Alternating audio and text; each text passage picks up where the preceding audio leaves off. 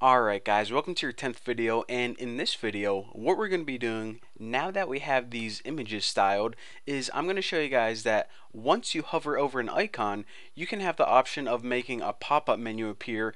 And I actually have this on my website where whenever you hover over it, my social network, it says who left a comment on your post or who liked your picture or any notifications that you want. So I'm going to show you guys how to do it, and you can actually do it for every single one of these. Say if one of them was for, I don't know, your picture notifications or your video notifications. But anyways, let's go ahead and get to it. So again, one more time, whenever you hover over them, you can either have this as a drop-up menu or just, some little anything that appears really. So let's go ahead and give me some space. Now, go ahead and put links class notification icons. So basically these are going to be links right here, and whenever they have the class applied to them, and we're going to be doing this in HTML, notification icons, what we want to do is we want to give them a span. Now the span is that pop-up box. So you see that pop-up that just popped up, that is the span element. So by default, whenever we first load the web page, we don't want it to display all. We only want it to show when the user hovers over it. Now I'm going to be showing you guys how to do this in CSS. So the first thing we need to do is display none. Now again, like I said, this is going to be the default display because we don't want those menus popping up as soon as the page loads. We want to wait till the user hovers over them. So now let's just go ahead and style it. Font size 12 pixels, color, and this is of course the color of the font, not the color of the menu or anything. So the font is white.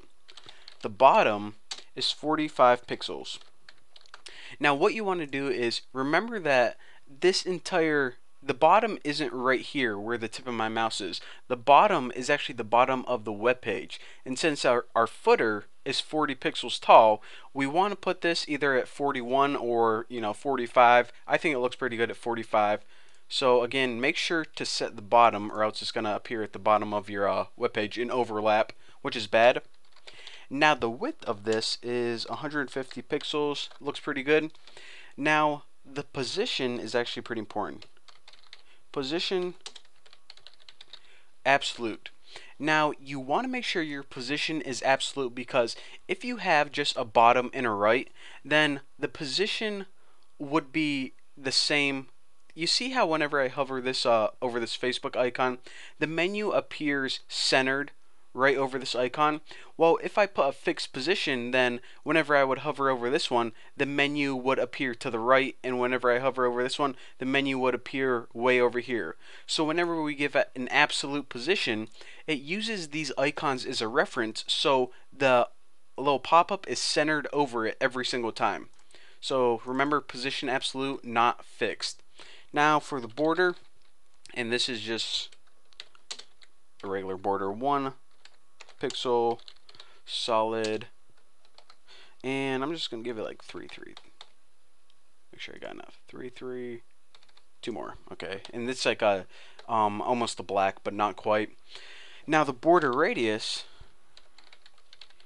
is, let's just go ahead and set this to 3 pixels. And again, I don't know if I said this before, but you see how the corners of this are not exactly square? They have a little curve to them.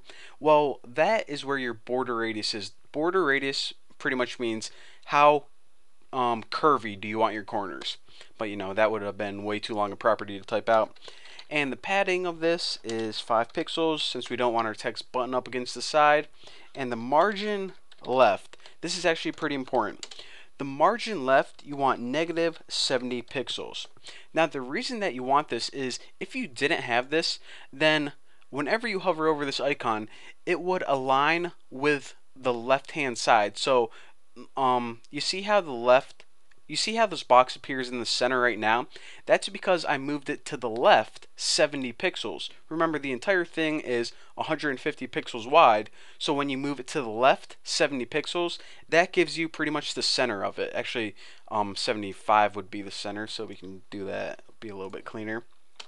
Now for the background, I also want to make this semi-transparent, so I want to give it about 40% opacity.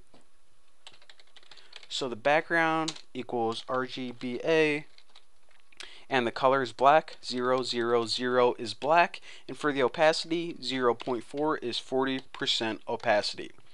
So right now we styled a pretty cool pop-up box, but the thing is, if we just loaded this in our browser, then it would never display because we always have the display set to none. Now what we want to do is we want to display this whenever the user takes their mouse and hovers over it. So how do we do that? Well guys, this is probably the easiest thing that I've ever taught you guys. This is actually a cheating kind of way to do it. Copy this, which is the same element, but instead of styling it again, what we want to do is we want to style this link on the hover property.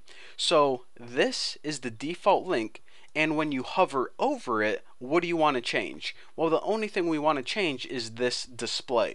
Instead of displaying none, display it as a block. Now when you display none, that means that nothing appears on the screen.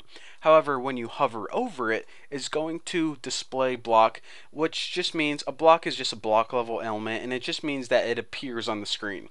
So once we save this, and of course this is my old one, but now whenever we hover over it, whenever we hover over this link, what's going to happen is it's going to go from display none to display block, which pretty much means show up on the screen. So display none, display block, boom, roasted. So that is how you get this little hover box over your links whenever they have the property notifications icon. But anyways, thank you guys. We're done with the little itty gritty main styling. So in the next tutorial, we're going to be styling pretty much all the good stuff. So thanks for watching, and I'll see you next time.